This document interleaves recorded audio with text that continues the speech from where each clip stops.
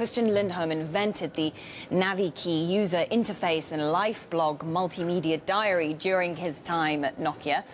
He then moved on to Yahoo, where he was responsible for global mobile product creation. And these days, he's a managing partner at digital design company Fjord, where he continues to work with Nokia on future strategy. Pleased to say, joins me now via webcam from Helsinki. Christian, good to see you. Thank you so much for speaking to us. So, as we were hearing there, as we were hearing there, Nokia being squeezed on both sides, not just in developed markets, but also facing increasing competition from local suppliers in emerging markets, and yet you're optimistic about the future of the company. Why is that? Yes, so I actually been comparing this situation to two previous similar incidents, one with Motorola and before that with Ericsson, where they didn't manage to do these operating system transformations. And they're massively big projects. They are easily investment north of $500 million. And they take hundreds of people, and they take a long time to do. And now Nokia has failed in that transition.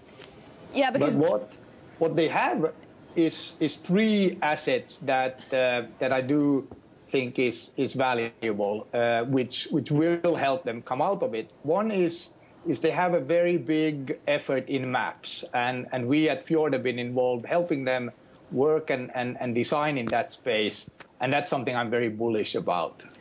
The second asset is that the low-end software platform, Series 40, has been a dormant cash cow. It's a very mature platform, and I think that's ripe for innovation. And they've already shown that they can do rapid innovation with their low-end Touch and Type X3 product.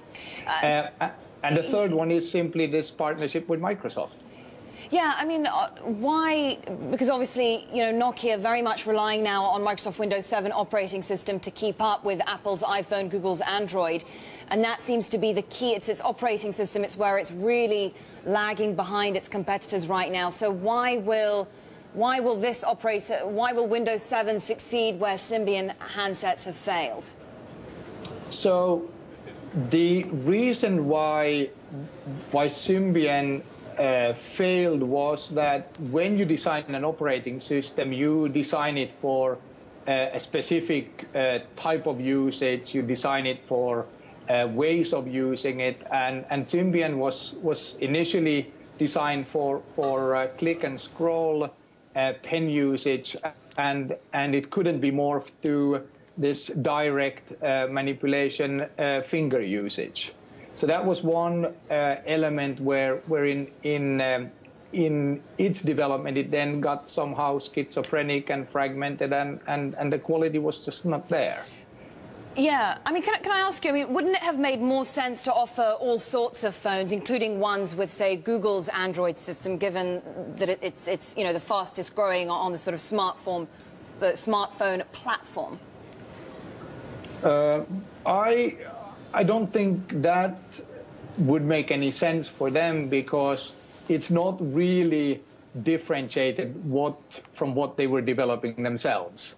And what Windows Phone offers, and what makes me excited about that, is that it is really the first context era operating system and user interface. And context is the next paradigm. So when we have done dozens of touch UI concepts, and I brief my designers that now we need to do one, they typically come up with a context-based UI, which means that it's one which adapts to time, place, to the social network, and your habits. And that is inherently different from these menu type user interfaces, of which Android and iOS are the latest incarnations. But that paradigm started 15 years ago when the Nokia click and scroll UIs were designed.